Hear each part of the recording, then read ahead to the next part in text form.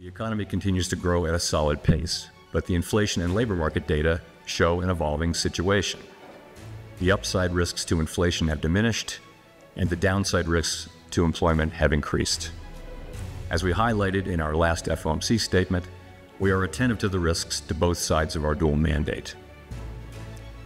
The time has come for policy to adjust. The direction of travel is clear, and the timing and pace of rate cuts will depend on incoming data, the evolving outlook, and the balance of risks. We will do everything we can to support a strong labor market as we make further progress toward price stability. With an appropriate dialing back of policy restraint, there is good reason to think that the economy will get back to 2% inflation while maintaining a strong labor market. The current level of our policy rate gives us ample room to respond to any risks we may face, including the risk of unwelcome further weakening in labor market conditions. Pandemic-related distortions to supply and demand, as well as severe shocks to energy and commodity markets, were important drivers of high inflation, and their reversal has been a key part of the story of its decline.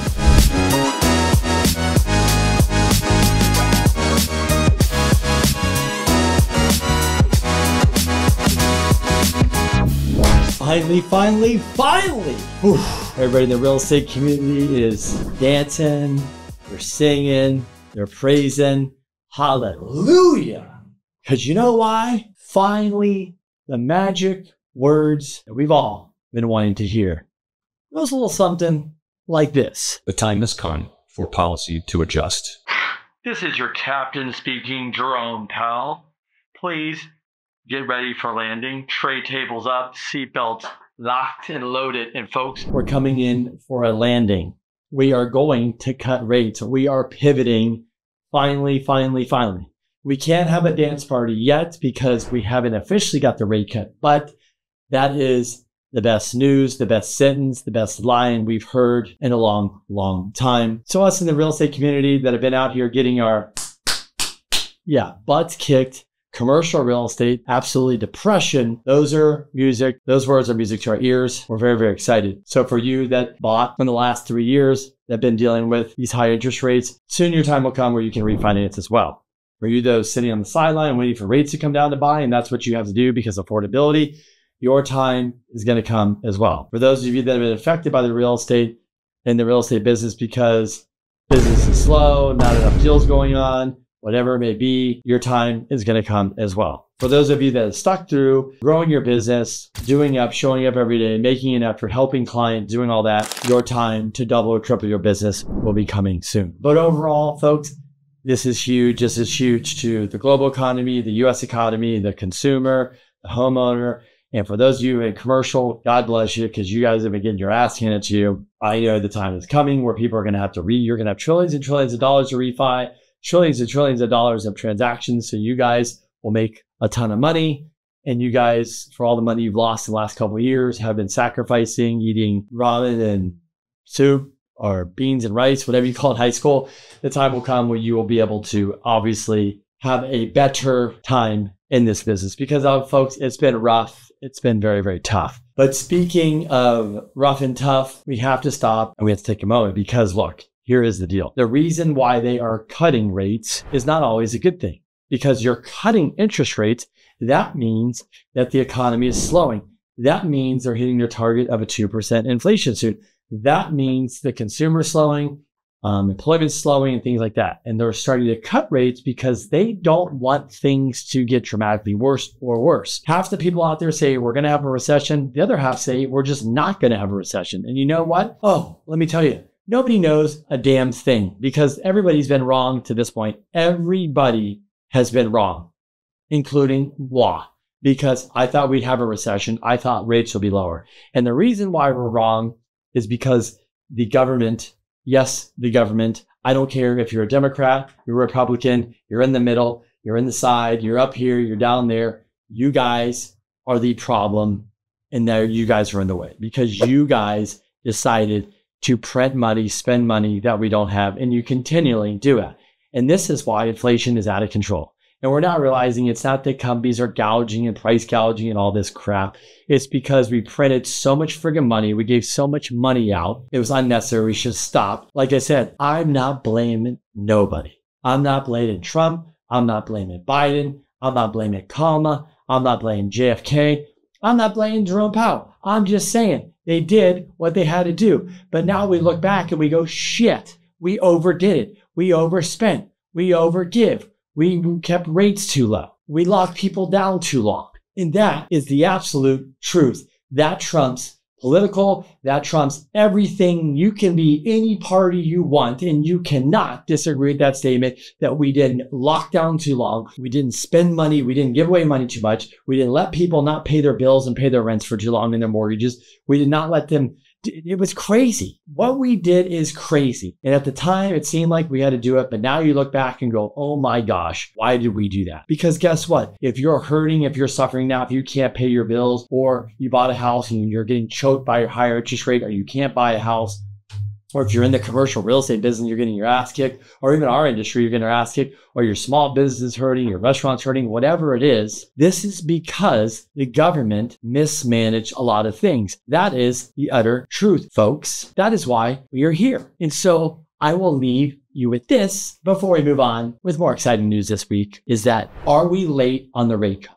Is the feds, the government, screwing up again? Are we still spending too much money? Well, guess what? The answer is probably yes. But the good news is, because it might not be good news, is that in a year or two, we'll look back at the same stuff we're talking about right now, and we'll realize Powell hit it perfect, Powell was late, Powell was early, or we spent too much money. What the hell are we doing? We will realize, because I don't care who gets in office.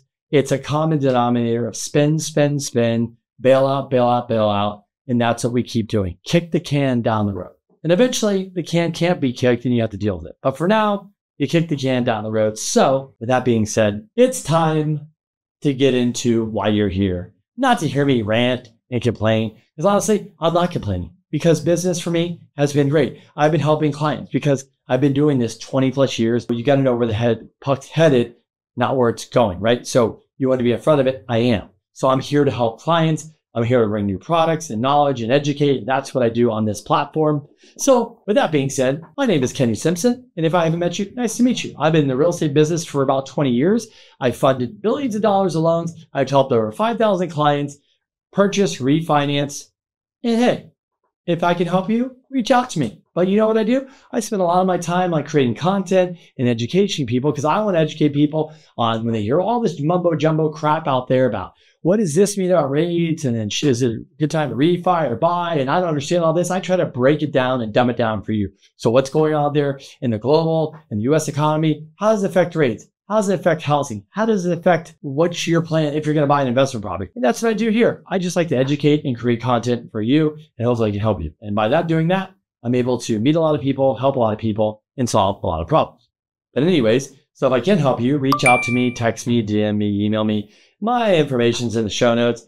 And obviously, guys, if you find this valuable, interesting, subscribe, like, give me a comment. Also, share this with somebody. A lot of people share my stuff, and it helps other people, because that's why I'm here creating content. And I do so many scenarios and so many conversations that I'm able to help you. When you talk to that many people and you live in the world of real estate and mortgages, you're good. It's like, you know, when you go get your car fixed and you drive up and the mechanic's like 65 years old. He's like, I've been fixing cars for 50 years, and he's trustworthy and good and knowledgeable. You used to ask him questions. He knows everything. Yeah. Well, I'm not 65 years old, but I've been doing a lot of loans and helping a lot of people. So I want to help you. And that's why we create this content. Speaking of content, speaking of creating it, let's go into, it's time to check out inventory. Inventory is barely growing week over week. We're at 698, 473. Folks, we are way up from the pandemic low of 224,000, and we're up last year from the 400,000. Now we're in the almost 700,000. So it's barely growing. We are reaching our peak. We're going to start decelerating because that's the time of the year. Remember, there's winter, spring, summer, fall. And what happens? Winter, spring, summer, fall, winter. So winter, spring, summer, fall, winter. Do you get it? So we are turning a corner going, we're going to be going from summer, boo-hoo. So what's going on in San Diego? We got new listings at 543, listings sold 408, active listings 4818. Still not good, still low because we have 3 million people here, but we are growing. Deals are sitting on the market. It's a good time if you're able to buy, negotiate, and get some deals now, because I feel it's a little slower. People are nervous about the election. Rates are around the corner. So if rates drop another point, I can tell you right now, people will be jumping off the sidelines, buying homes, refinancing. The wheels will be turning. Payments will go down even more. So somebody locked, and it's going to be a better time to refi, which we talked about on this channel many times. But what everybody wants to know, what is going on with rates? The 10-year Treasury. Look, why don't I just look at it where we're talking? As I talk about the 10-year Treasury, it is sitting at 3.829. So rates are kind of flat week over week. We still need some data for them to go lower. They also go lower because the spreads could start going lower too. And remember, we talk about that every week. So if you don't know what that is, weekly and economic data. So here we go. I'm going to go through it quickly. What do we got? What's hot? What's on the bound? We got consumer confidence. That's big. We've got Feds chatting. Some the Fed officials are always chatting, talking, interviews, blah, blah, blah. GDP revised. Retail and wholesale inventories. Pending home sales, PCE Friday. That is what our good old Jerome Powell and the Feds look at. So if that's coming in lower, they'll still be locking, even though he's locked to cut rate September, as long as the PCE and the data keeps showing it's in line to where they want to be. Personal income and spending and consumer sentiment. So, there's some data this week. And the data that keeps coming out is a test of where things are at and what's going on. Well, one of the big stories, one of the things that went viral, one of the things I think that put the dagger in Jerome Powell's back, time to cut. And guys, I've been saying this on the channel. My content, you will know that I think the jobs reports are a bunch of baloney. Weakness in the jobs report. Yes, as I shoot this video, we're starting to see the job market slowly but surely soften. The jobs market's bullshit. The jobs market's bullshit. I kept saying this week over week, month over month, the jobs market's bullshit. The numbers are bullshit. Why do we put out numbers that we know a month later could be wrong? Why 11 out of 12 trends last year were wrong? And that's what I kept telling everybody is it's wrong. And according to the viral news, we were 820,000 jobs wrong in the last year. That number says it could be up to 1.2 million. Do you understand how frustrating this is? Do you understand it's 2024? Why don't we just wait until we get the right data and release that? Because this affects the stock market. It affects interest rate. When you go buy a home and you get a bullshit jobs report and it bumps your rate a quarter, why not a quarter in rate? That never had to happen. We should be able to sue the government over this, whoever does these stupid jobs reports. So, as I will tell you, be careful who you trust. Be careful who you watch. Remember, these jobs reports, a lot of this data is total baloney sandwich. Shit from bull, cockamania crap. And so we don't need to get into it, but it really is. So the job market is not as strong as it is. The consumer is not as strong as they are. Delinquencies on credit cards and car payments are going up. I just talked to a lender earlier today. They said that delinquency rates for their portfolio that they have, and they did a bunch of short-term rental DSCR loans, the delinquency rate is going up higher on those DSCR short-term rental properties. Because why? Because the consumer isn't going to Joshua Tree as much as they did, or to here or there or wherever. It's all these people that bought, they can't afford the payments. They're bleeding. They're trying to hold on. And so, and on top of that, in a place like Joshua Tree, I'm picking on you, Joshua Tree in California, their place they think is worth $1 million is now worth $800,000 because all these people went in there. Before COVID, I think there was 1,900 vacation rentals. After COVID, I think I heard a year or two ago, there's over 5,000. Yeah, not good. No, not good at all. No, not good. So the consumer's slowing, labor's showing, inflation's slowing. It's slowing. And so how do you trust the data? How do you trust the government? How do you trust the feds? Like I said, I don't care who's in, watch the data, quit listening to people talk. So how low do mortgage rates need to go to get homeowners off the sideline, maybe to sell their house, maybe to buy up, maybe to refinance? That is the trillion-dollar question. So in this article from Housing Wire, it talks about, currently rates around 6.5% and where to really need to be. But basically what I hear out there on the streets and all these articles talk about is, 5, if rates go back to 5, I don't know if it's like this psychological thing, whatever, we will start seeing people pivot, start to make more sense, start to come off the, sidelines, buy and things like that. So, because when you're looking, 5% is going to be the magical number for people to refinance, buy, and maybe start trading up. To really get people off the sidelines, I think with the 2s and 3%, you're going to need to see rates go in the 4s. Could that happen? Absolutely.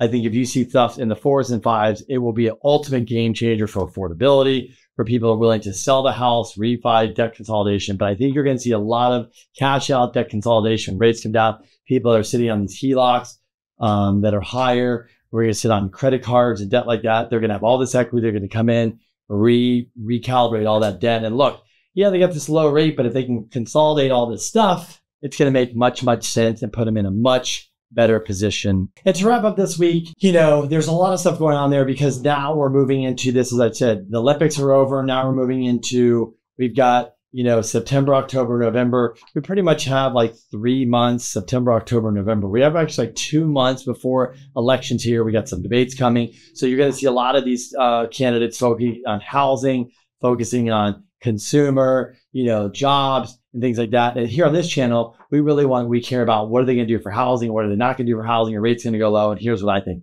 I think you're going to see a lot of different proposals of, oh, we're going to build more housing. We're going to do this. We're going to give incentives to the borrowers and all that. That sounds great. That's awesome. But I don't think a lot of it's going to happen. And here's why. Because it just never, ever happens. So what's most importantly, what they really need to focus on is getting interest rates down, making it more affordable. Because think about it, guys. People have a first, they have a second, the debt's killing them. We need rates to be 4 or 5 to make this make sense. And housing has gone up so much, a lot of people just cannot afford it. So the way to get them to afford it is bringing rates down where it's more attractive, more affordable. Because guys, when it comes down to it, like when you're buying a car, most consumers, they only care about their payment. And so with rates, you'll see rates probably in FHA, because those are typically lower than conventional. FHA, VA rates, if we got rates on the 5s, those will probably hit in the 4s. And then conventional rates and jumbo rates, things like that, will eventually land in the 5s, which will dramatically save so much money. I was just talking to a borrower today. I think we ran the math between, where their rate is and where their rate could be. They was talking over $1,000 a month in savings. One client last week, because the jumbo was a jumbo loan amount, we're talking like $2,500 in savings. So the savings is going to be real. So with the politicians, with what's going on, it's going to be very hard to go and build all these units and do all these things and do this massive rent control, because honestly, that's not what it is. And just giving money to people to force them to go buy homes and tell, oh, I'm helping you out. Here's $25,000 and this and that. Number one, they have to be able to afford the home. Number two, they have to be able to qualify the home. And number three, are they even ready to buy a home? Are they educated? Does it make sense? Is it the right time? And these are the things I think these politicians and future presidents or people that are going to be a part of their administration, that's what they really need to focus on. But we don't want to overregulate banks because they won't lend. We don't want to scare banks because they won't lend. And also, we don't want to scare Wall Street or people that buy secondary mortgages in the non-QM market, something like that. We want things to be liquid, fluid, and a robust market so it's lendable, not only to commercial, not only to residential, but businesses. Because if you can't get a loan to commercial, residential, or business, you're just going to affect the economy. At the end of the day, credit cards are high. And also people can do a cash out refi consolidate. The good news is people are sitting on crazy amounts of equity. And so I also think if you want to get more inventory, you want to incentivize people to sell, well, maybe you give them higher incentives instead of $500,000 for tax exemptions for the capital gains. Maybe a place like California, Florida, New York, things like that. You should bump it up. Maybe $1 million, maybe $2 million. I know you might think, Kenny, that's crazy, but it's not crazy because people are sitting on homes in these communities, coastal communities. They just won't sell. The family's like, we're not going to sell the home and we're going to make $3 million and then we're going to have to pay 50% into the taxes. So they don't. They'll sit on a home. They'll literally leave it there free and clear, do nothing. Nobody rents it and it sits there, or they rent it out, and that's not good too. So we need people to sell homes. We need people to, buy homes, remodel them. We need people to buy starter homes, trade up homes. We need this thing to get moving. And the way to move it is you got to get rates down because you got to get affordability down because people care about payment. At the end of the day, they forget about the rate. They just know, oh, my payment is $2,500 or $3,500. And that makes sense. Just like your car when you buy it. Oh, what's the payment? $1,000? No, I wanted a $700 payment. Stick to $700, not $1,000, right? And that's what we're saying. And can a president truly come in and save the day and not cause a recession and add more jobs and all this? I don't really think so. Their policies can definitely help the business community or scale the business community. So, one candidate might be, hey, they get elected. Let's go We're business people. We're gung-ho. Let's step on the gas. Let's go. Another one's like, oh my gosh, we're going to be more fearful. We're going to pull back. So they could be inheriting a recession. They could be inheriting a bad market, a bad economy, a bad stock market. Housing could correct. We just don't know. You get a bunch of people like go on their jobs. They're going to like to go get cash. They're selling their homes. People have to start selling it for cheaper because they got to move it quicker. And that turns the real estate market. But we want interest rates to come down. We want no overregulating on banks. We need affordability to go up. And last but not least, we would love more inventory. But it's really, really hard when 95% of people are stuck at 5% or less, 75 at 4% or less, 30% at 3%. And you know, that's not really helpful for getting housing to move. And also our grandma and grandparents are living longer. And 40% of all the homes in America are free and clear. So there's a lot of data, a lot of interesting information that's out there.